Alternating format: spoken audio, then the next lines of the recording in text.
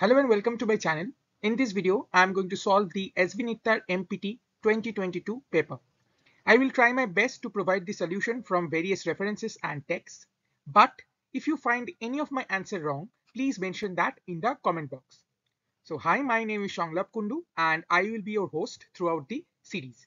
Now before getting started, a brief idea about the paper. The paper is MCQ based.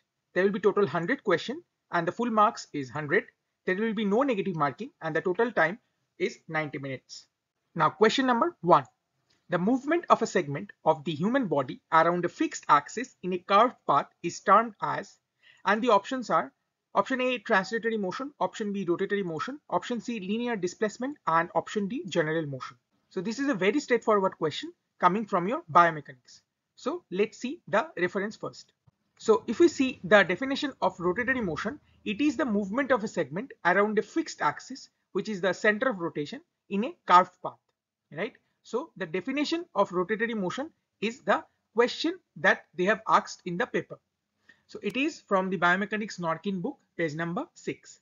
So to answer question number 1, the movement of a segment of the human body around a fixed axis in a curved path is termed as option B, that is rotatory motion.